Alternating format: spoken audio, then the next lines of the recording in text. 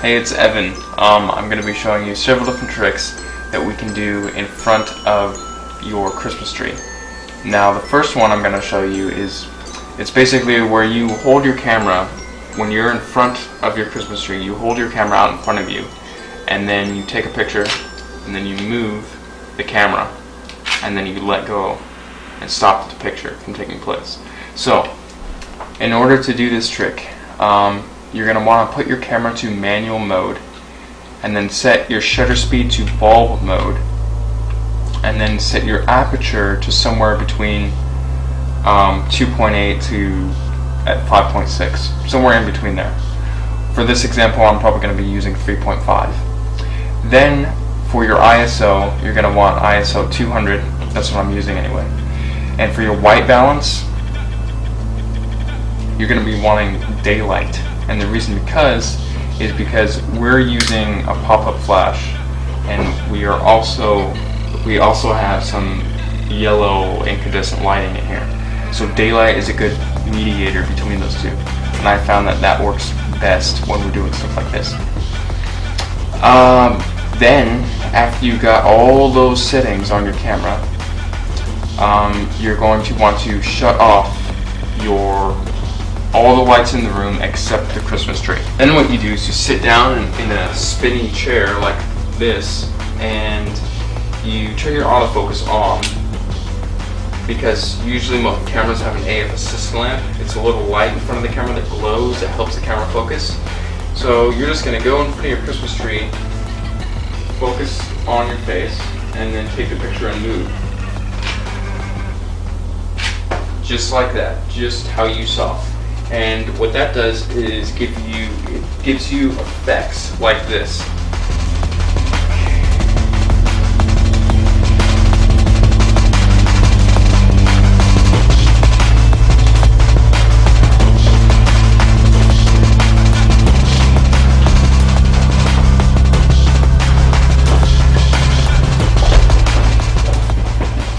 That's pretty cool, huh? So the next trick though is even better. What we're going to do is, instead of just holding the camera still, what we're going to do is have our camera zoomed all the way out. By the way, I'm using an 18 to 55 millimeter lens set on 18. It's very important to have wide angle lenses when you're doing stuff like this. It always helps. So yeah, if you got a zoom lens, 18-55 is perfect. An 18 to 200 might even be better, I don't know. But basically, you start out at 18, and then while you're spinning, you zoom the camera. You twist, basically you hold your camera lens, and then while you're moving, you move the camera so it spins around the lens, basically. And what that will do is it'll zoom in and spin at the exact same time, and it'll give you an effect like this.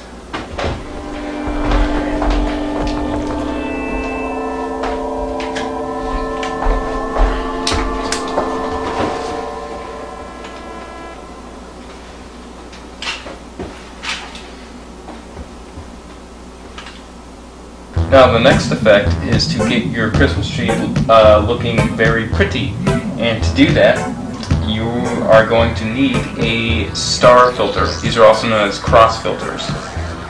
And basically there's a bunch of pre-cut lines on the glass, and some filters have like many lines cut in different directions, and some have fewer. It's up to you about which one you want. This is a 6X filter. So basically you just screw it on your lens, and then all it does is it takes the light coming from these little pinpoints, and it will dice them up so the light spreads out across the lines that are cut into the glass on this filter. So I'm using an 18mm lens, ISO 1600, and the white balance is at incandescent. So bam. That was way too bright.